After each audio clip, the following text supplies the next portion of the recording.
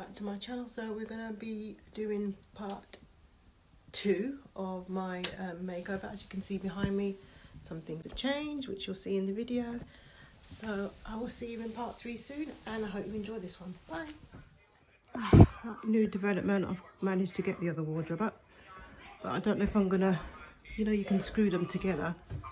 Because this floor is not completely level, I don't know if I'm going to do that, because you can see it's got a gap. This is the closest they can get, and I'm not about to drill through them, so I'm probably just going to drill them to the back so it's secure, and they'll just have to be, if there's a little gap between the things, so be it. So at least they're up.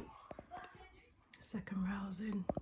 I've just got to put this little shelf, and then I've got one drawer, and I've got 2 more drawers that I need to order.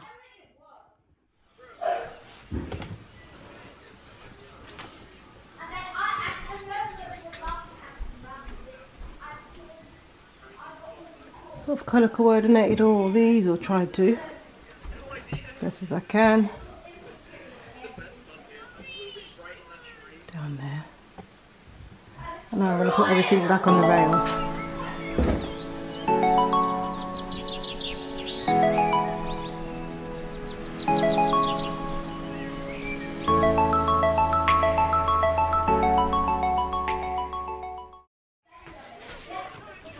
Okay, so next I'm going to do the drawer and the shelf. I've got the clothes in, but I'm going to do a revamp of my clothes.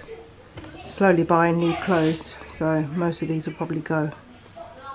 But yeah, happy with it so far. I love how the wardrobe looks. Okay, so this is what the room's looking like now. I've done the drawer, and I've changed around a few of the things here because I wasn't happy with how it was before, but I love how it is now. So I've just put the sign up there, a few of my bags, teddy, and then I've got some clothes folded there, a few more bags in there, and then I've swapped the 2 cupboards around, or drawers, or wardrobe should I say. This one's got all the lighter stuff, and then all the darker stuff, and a few brights are in this one, and then obviously the drawers up, and I'm just waiting for 2 more drawers to come. So this is why I've got a few things folded under there, but yeah, this is how it's looking at the moment. So this is another new sheet I've had to buy. The one that I bought to originally go on the bed is it was too big for some reason. I don't know, it must have been a super king size, even though it said a king, but it just looked ridiculous, so I've ended up having to buy another one. This is just a plain one from Argos, because I just want a plain bedding, and then I'll just jazz it up with cushions. So this is the one I've ordered. Later.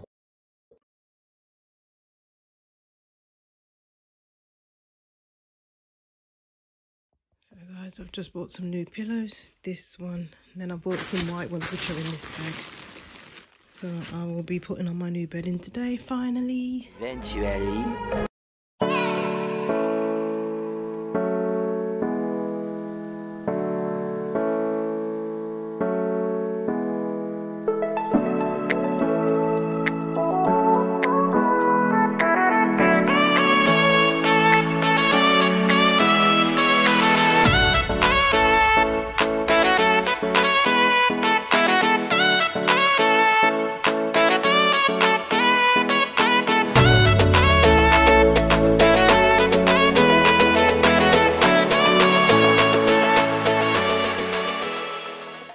So I have finished the bed, and I really love how it looks, just quite simple.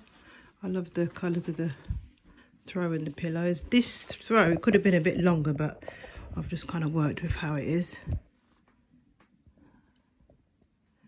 Yeah, and I still haven't got the 2 drawers yet, so it's a bit of a hot mess down there. Then I've just got to sort out this side. Got a few bits, I've got the paint in here and some other bits I need to clear out, so love it. Let me know what you think. So I do have this other grey throw, which is a nice furry one, so I can just swap and change that, and maybe get some grey pillows, and then swap that round one for a pink one.